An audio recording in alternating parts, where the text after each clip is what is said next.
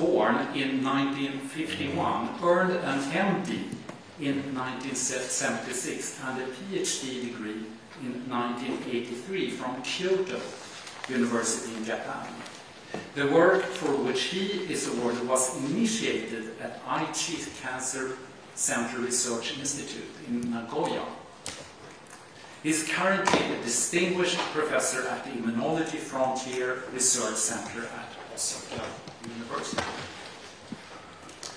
I now turn to Professor Marie Waren-Herlenius, member of the Nobel Committee, who will now describe this year's Nobel Prize discoveries. Please, Marie.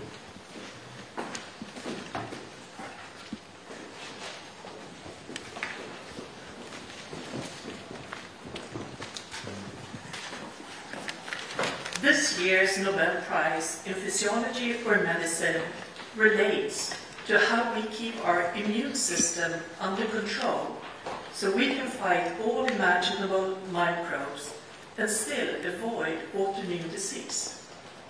Let me explain. We are constantly exposed to a myriad microbes, and our immune system has developed to protect us from them. To detect all different varieties of microbes, existing ones and ones that may come, specialized cells in our immune system, the T cells, have receptors. We can form billions and billions of these receptors, all with different shapes that bind to different proteins. The T cells help us fight infection, and without them we cannot live long. Among all this diversity, some T cell receptors will unavoidably recognize proteins and structures in our own bodies, so-called self-reactivity. These self-reactive T cells may become harmful and cause autoimmune diseases such as type 1 diabetes, multiple sclerosis, and rheumatoid arthritis. So how does our body solve this problem? From early life, our T cells are generated in the bone marrow and then travel to the thymus, where they go through a test. In this test, harmful self-reactive T cells are eliminated in a process called central tolerance. For a long time, this was believed to be the only way self-tolerance is obtained. However, some self-reactive cells escape out into our circulation and are potentially dangerous. This year's Nobel Prize in Physiology or Medicine concerns the discovery of how those potentially harmful T cells are kept in check. The discovery started with Shimon Sakaguchi's interest in the phenomenon that removing the thymus from mice 3 days after birth led to an overreactive immune system which caused autoimmune diseases. However, if T cells from healthy mice were injected, the development of autoimmune disease was prevented. Sakaguchi realized that among these injected cells, there must be some cells that protect against the overreactive immune system and autoimmune diseases. He started a long search for these cells. Years later, he discovered that if the T cells to be transferred were depleted of cells with the cell surface protein CD25, this pool of cells would no longer protect against autoimmune diseases. But if the T cells with CD25 were also injected, the mice were protected. Sakaguchi called these CD25 positive cells regulatory T cells. Many researchers were, however, skeptical about the existence of regulatory T cells. The critical missing piece would come from Mary Branco and Fred Armstead. They studied a mouse strain called scurfy because of its scaly skin. The scaly skin was part of the severe autoimmune disease the mice developed. Branco and Armstead wanted to find a mutation causing the disease. Other researchers had shown that the scurvy mutation was somewhere in the middle of the X chromosome. Today it's possible to map the mouse genome, the whole genome, in a few days, but at the time it was an incredible challenge and like looking for a needle in a haystack. Branko and Stell still took on the enormous work of mapping the middle part of the X chromosome in detail, and eventually established that the section of interest contained 20 potential genes. They then examined gene after gene. It was only with the 20th and last examined genes that they found the mutation. The 40th gene was previously unknown, but had many similarities with a group of genes called forkhead box, or FOX genes, and they named the new gene FOXP3. Branko and Ramsdell suspected that the rare autoimmune disease, IPEX, which is also linked to the X chromosome, could be the human variant of the scurvy mouse disease. To understand if that was the case, they analyzed samples from children with IPEX and found mutations in the FOXP3 gene. These findings connected the FOXP3 gene also to human autoimmune disease.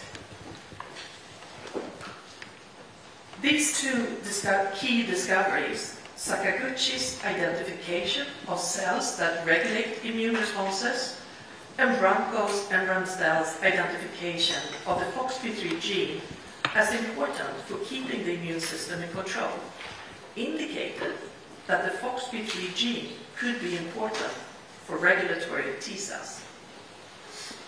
Shimon Sakaguchi was first to show that FOXP3 is actually essential for the development of the regulatory T cells, so-called Tregs, and therefore critical in peripheral immune tolerance. This was soon followed by reports from other scientists and unleashed a whole new field in immunology. Subsequent studies show that when autoreactive T cells get activated, the regulatory T cells act to control them, both through cell-cell contacts and by soluble molecules. In this way, immune tolerance can be maintained without deleting too many T cells, which could be needed for our protection against current or future microbes.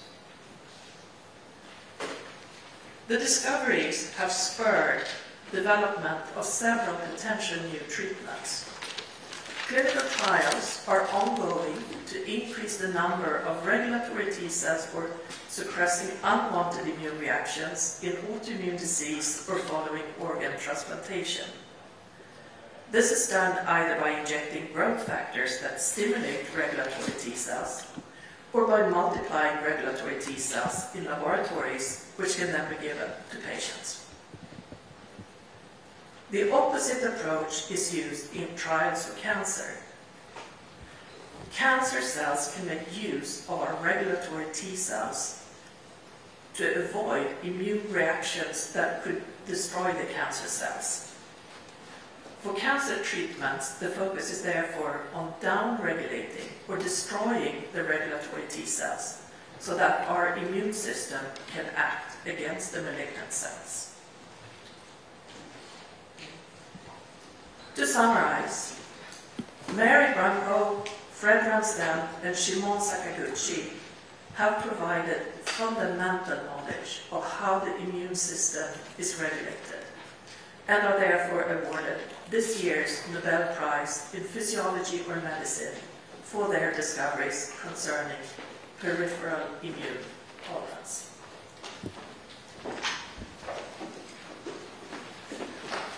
Thank you, Marie. So with that, I would like to open up for questions. So please raise your hand and maybe say your name. Question. Here we have one question. Constantine from Associated Press. Have you managed to reach one of the laureates today on the phone? Yeah, you said it exactly right. I was able to reach one of the laureates, and that was Shimon Sakaguchi, who I reached. I got hold of him at his lab, and he sounded incredibly grateful, expressed that it was a fantastic honor, and he was quite taken by the news. Fortunately, I had a lot of information to give him, so that worked out okay. Unfortunately, I wasn't able to reach any of the other two. They are probably, we have their phone numbers, but they're probably on silent mode, and I asked them to, if they have a chance, call me back. Anyone else? Yes? Sure. Could you please say something about the concrete treatments that are based on this year's findings? Yeah, so I will give the word to, and I forgot to introduce also, we have two additional experts here. Gunilla Karlsson-Hedestam, member of the Nobel Committee, and also Ole Kempe, chair of the Nobel Committee. And Ole, if you could take that first question. Yes. Well, what you have to realize is that this year's Nobel laureate get the prize for discovering a principle, the principle where peripheral tolerance is mediated by T regulatory cells that are FOXP3 positive. So, having that said, there is quite a lot of development going on, but it's still early studies, which are both some negative studies and some studies that in an early phase has given positive results. Like, for example, stimulating of the IL-2 receptor in patients with atopic dermatitis. So the IL-2 receptor is the same as the CD25. So, and there is a lot of CD25 on T regulatory cells, and then you can stimulate them, you expand them, and you get more Tregs. That's one study that has worked, but there are many more alternatives using genetic methods to insert specific T cell receptors. If you know what the receptor against a specific autoantigen is, you can get much more forceful T regulatory cells. Or you can use the CAR-T principle. You add genetically an antibody to the area where you want this suppression to occur. But as I said, we are in early days. More? Here we have one, yes.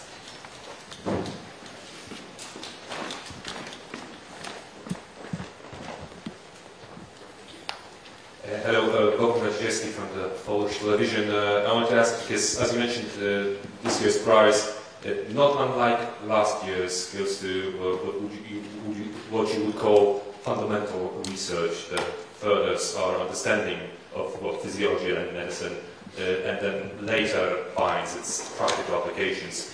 Why does the Nobel Committee decide to once again emphasize this area, this kind of research, as fundamental in science? Thank you very much.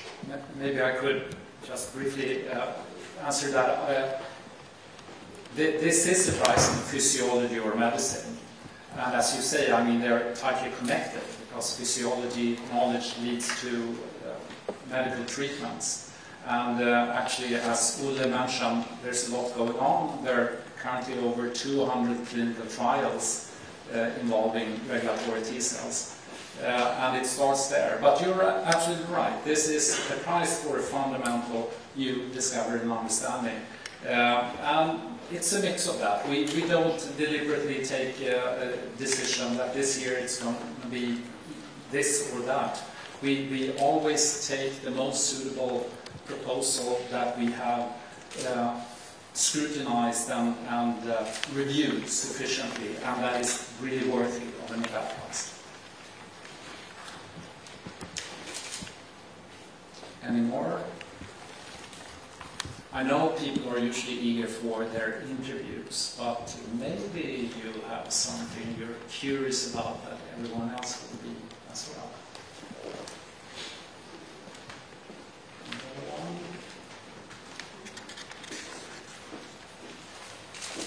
Doesn't seem so.